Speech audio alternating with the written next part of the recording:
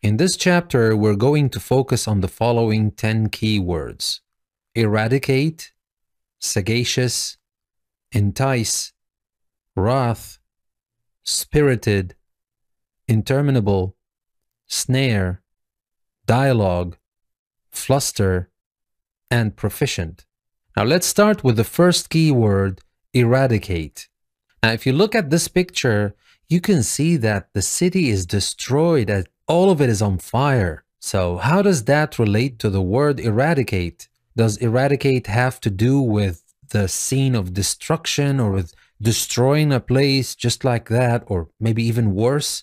Let's find out. Now, eradicate is a verb. To eradicate something means to get rid of it completely. For example, they are already battling to eradicate illnesses such as malaria and tetanus. And synonyms for eradicate are the words wipe out, eliminate, remove, or destroy. Eradication is the uncountable noun we use here. For example, we say, he is seen as having made a significant contribution towards the eradication of corruption. And synonyms for eradication are the words wiping out, abolition, destruction, and elimination. So the kind of destruction and elimination or eradication does not have to be the way we saw in the picture, but it can be used with anything you want, with illnesses, with corruption, or with people and cities.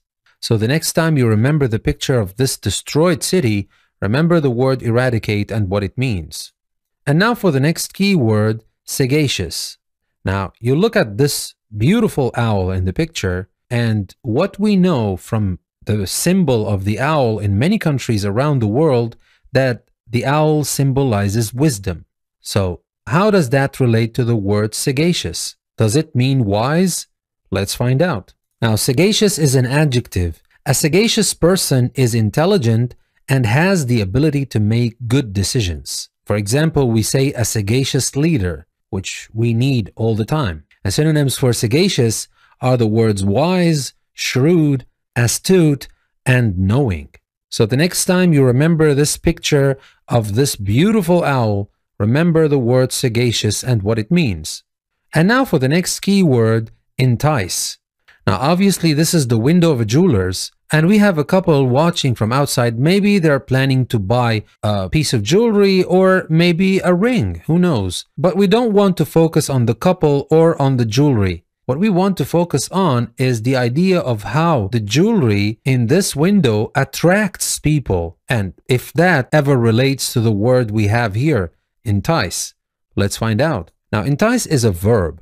To entice someone to go somewhere or to do something means to try to persuade them to go to that place or to do that thing. For example, retailers have tried almost everything to entice shoppers through their doors. And that is kind of like to attract them and try to persuade them, not force.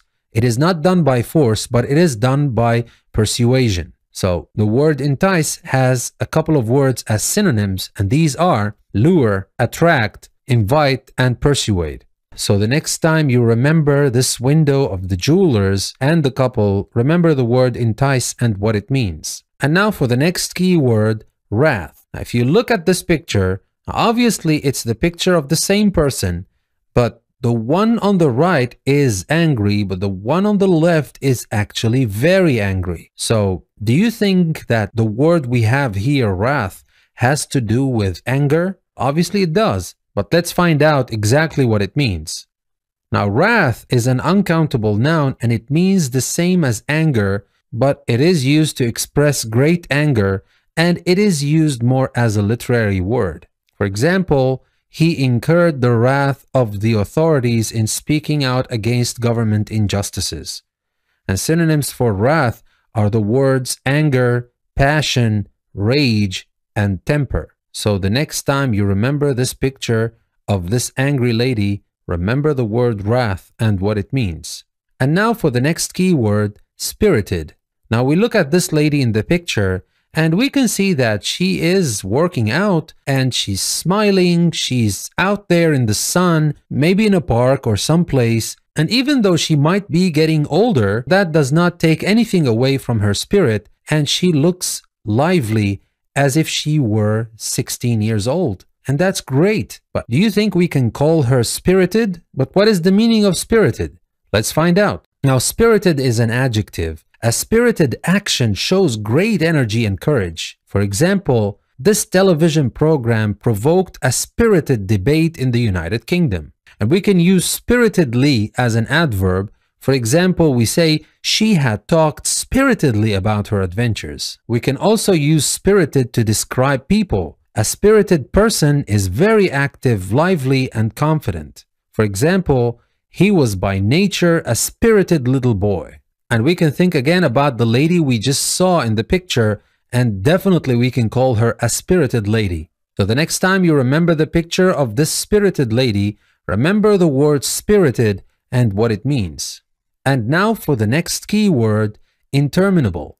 Now, if you look at the picture, you can see that these people are in the middle of a meeting, but we can obviously see that they are not enjoying the meeting, not one bit. Maybe because the meeting is boring, maybe because it is taking too long, maybe both. And I'm sure you've been there when you were dragged in a meeting and your boss thought that they were talking about very interesting things, but that was very boring and it just dragged for hours and hours and you just wanted to get out. So what do we call this? Do we call this interminable? Let's find out. Now, interminable is an adjective. If you describe something as interminable, you are emphasizing that it continues for a very long time and indicating that you wish it was shorter or would stop. Like, for example, an interminable meeting, just like the one we saw in the picture. And synonyms for interminable are the words endless, long, never-ending, and dragging. And we can use interminably as an adverb.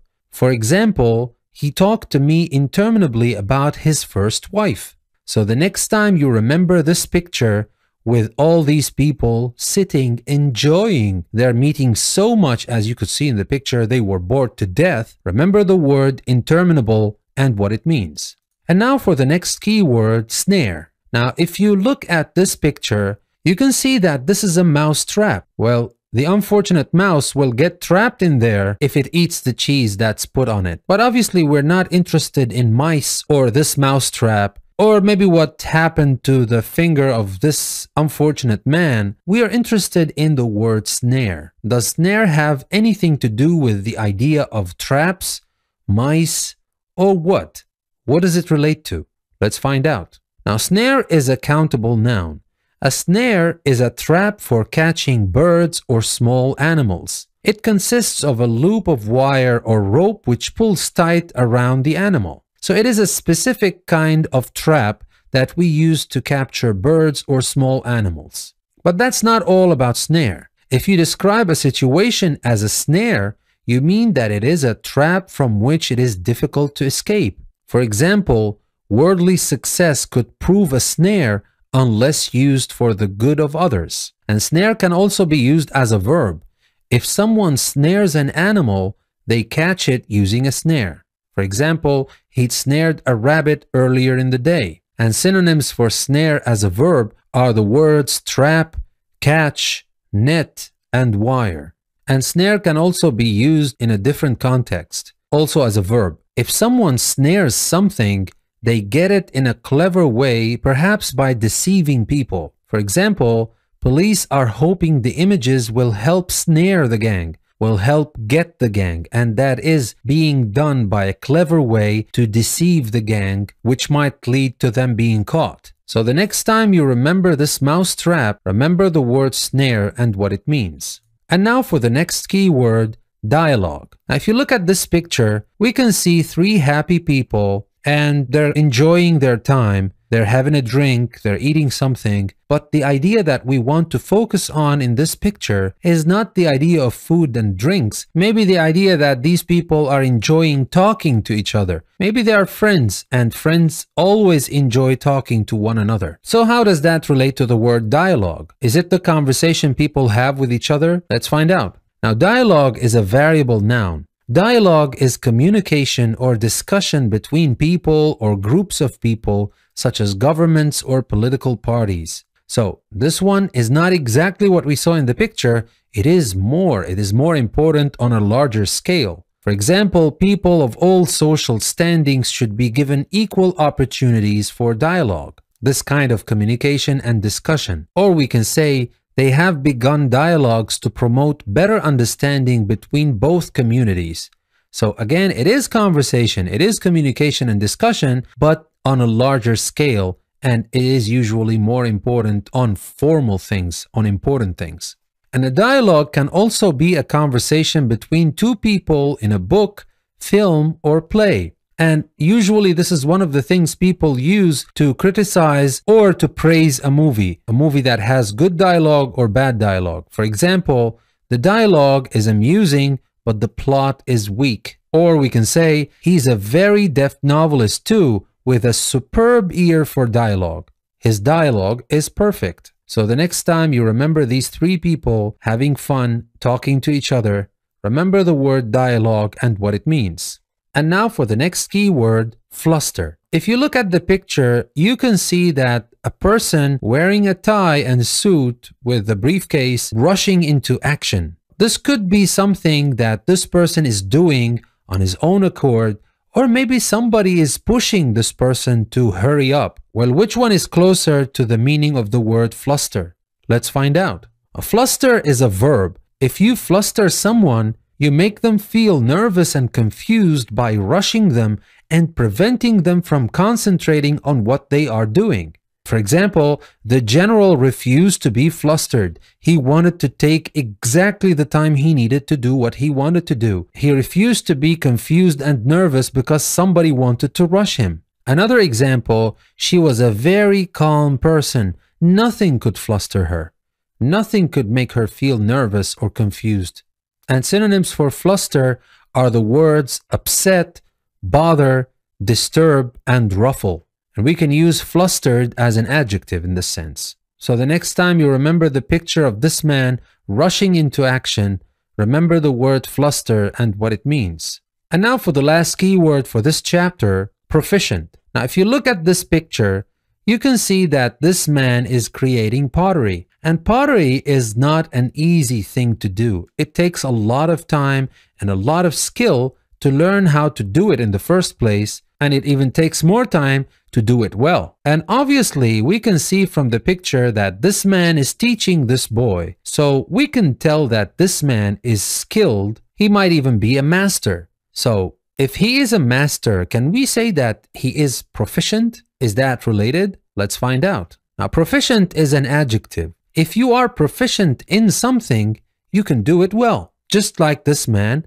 with the pottery. For example, a great number of Egyptians are proficient in foreign languages. And synonyms for proficient are the words skilled, trained, experienced, and qualified.